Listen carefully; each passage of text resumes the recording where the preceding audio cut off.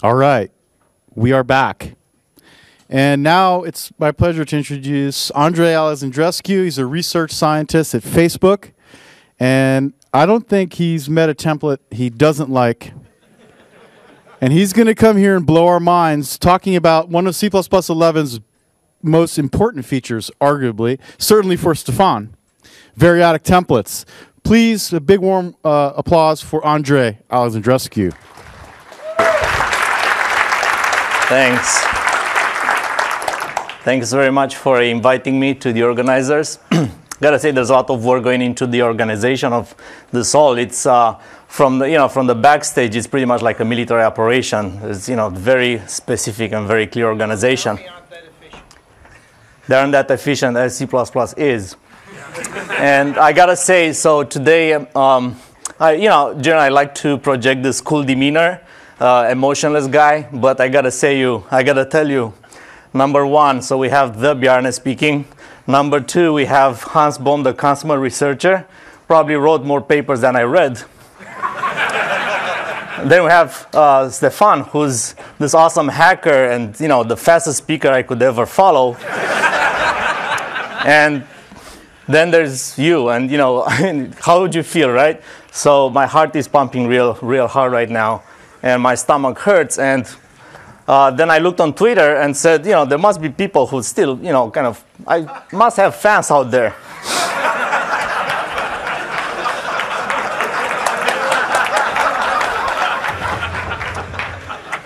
I think that word is misspelled, actually. I'm not sure, really. Alrighty. Well, with this, let's proceed in good spirits. I'm going to talk about three things. Motivation fundamentals of Variadic templates.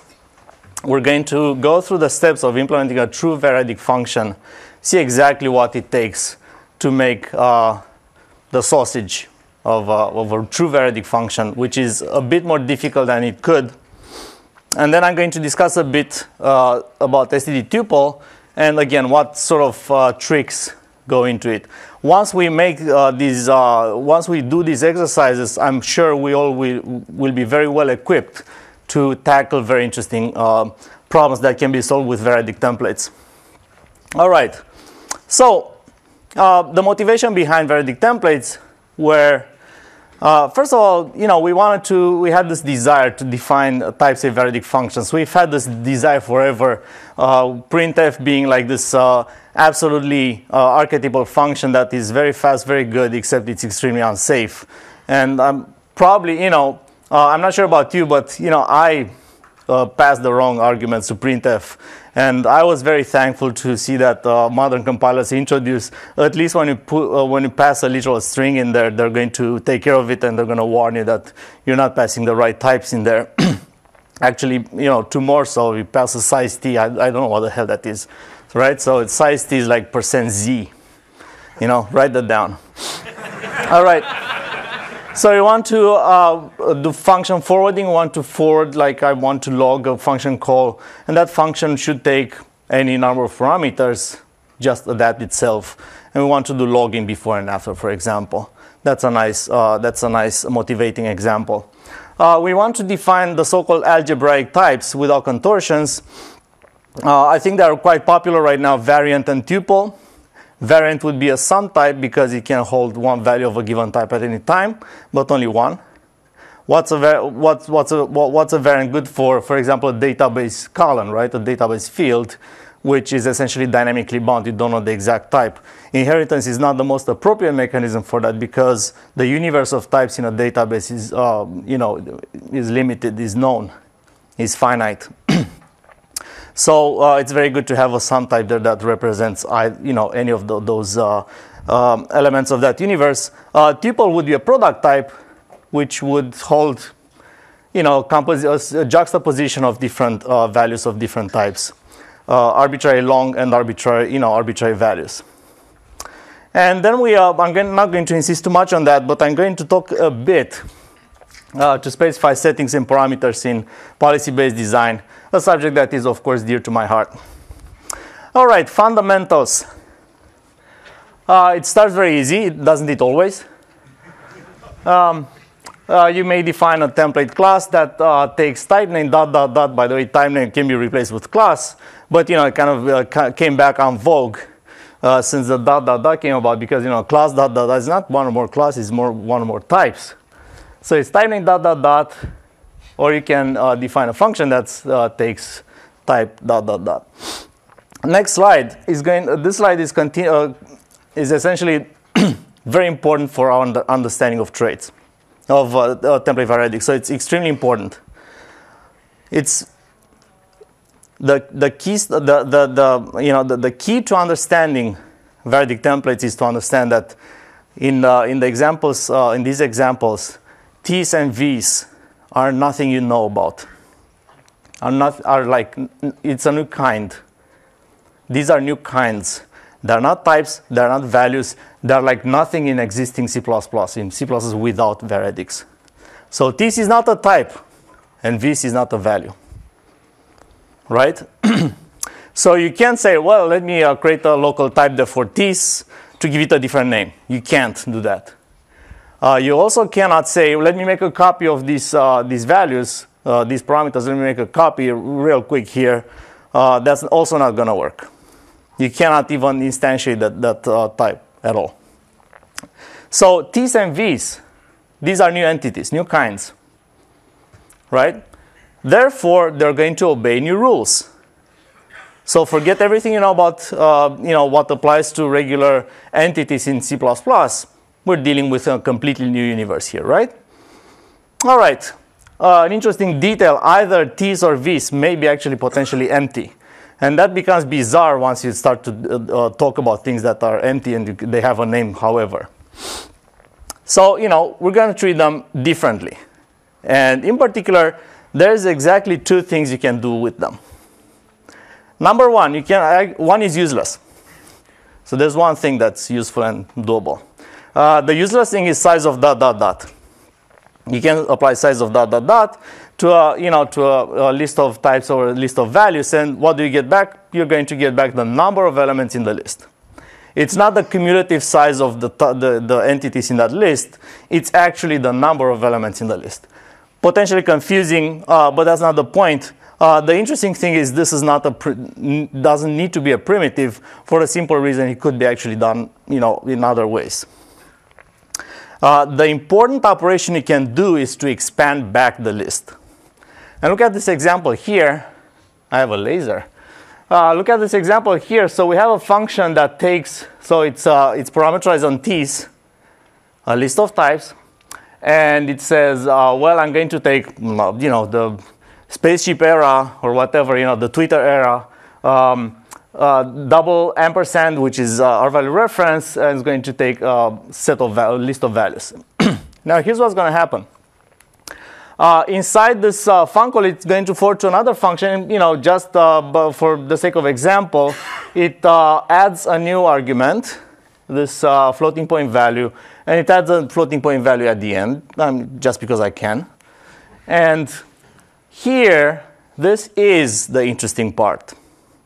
The interesting part is we apply the expansion operator, which is very fittingly dot dot dot, and what's going to happen here is that dot dot dot is going to expand everything that is to its left in ways that we're going to explore. Okay? So this is the expansion operator, and what's going to happen is that it's going to essentially expand the list. What do you think happens if you actually pass an empty list? You call fun with no arguments. Well, something very interesting is going to happen. And this is going to reveal that it's sort of not textual expansion, it's smart textual expansion. You see that? You see this comma here? Right? We have a comma here, and we have a comma here. And if we used textual expansion on the empty list, nothing would come here. And we'd have two commas in a row. Right? In reality, one of the commas, I don't know which, is going to disappear. Right? One of them is going to disappear automagically. This is part of the expansion magic, right?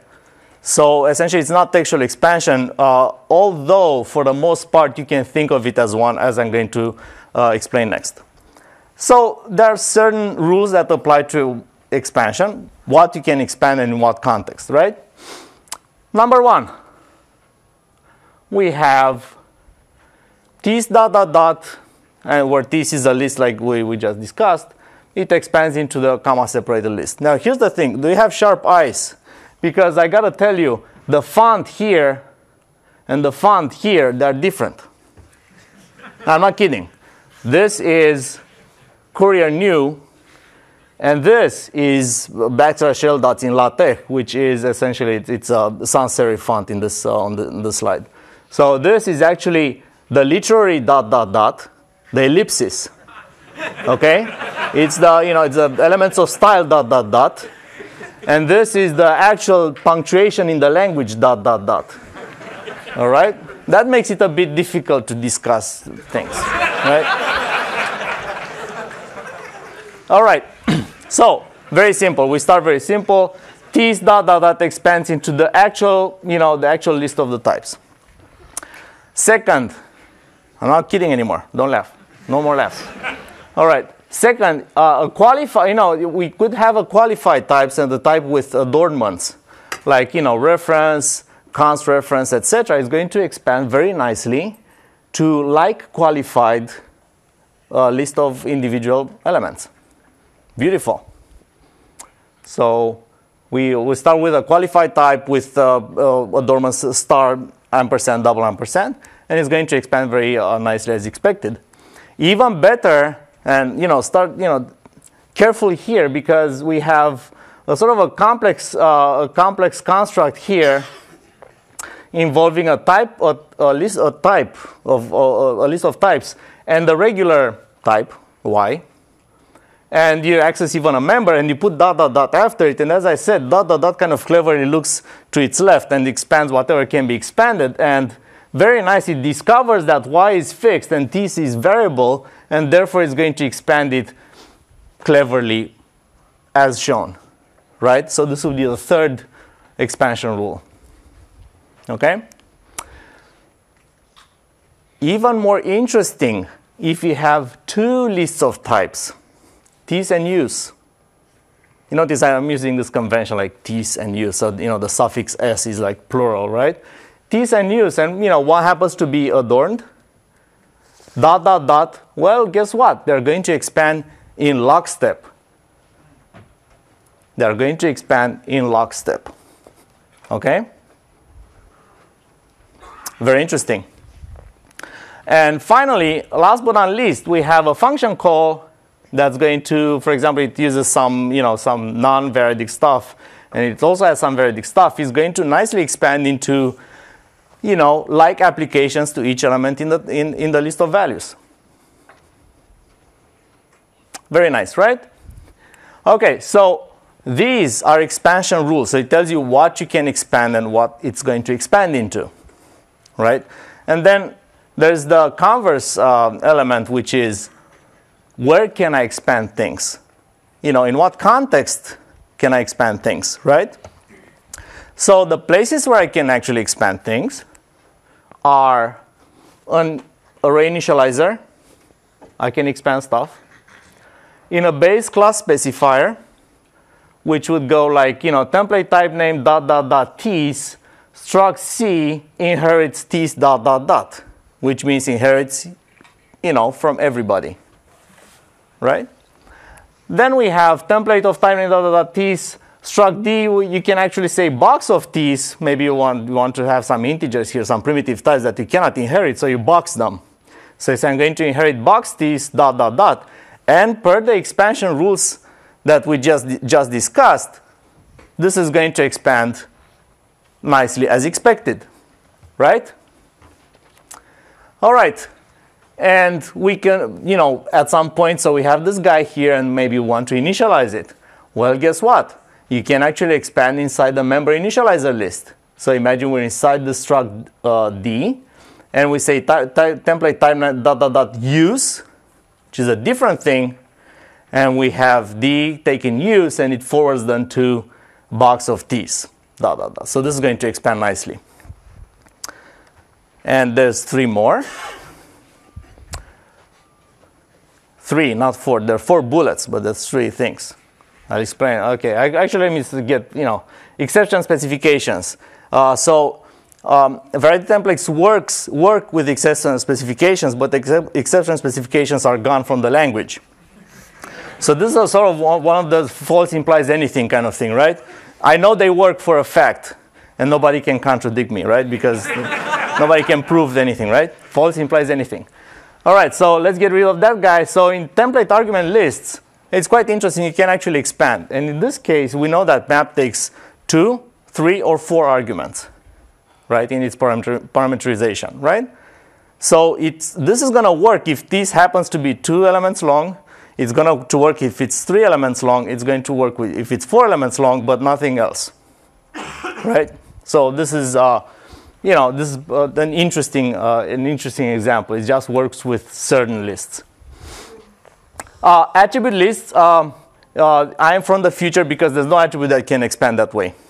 So this is a sort of, it is in the specification, but nobody can use it yet because there's no attribute that's expressed as a type.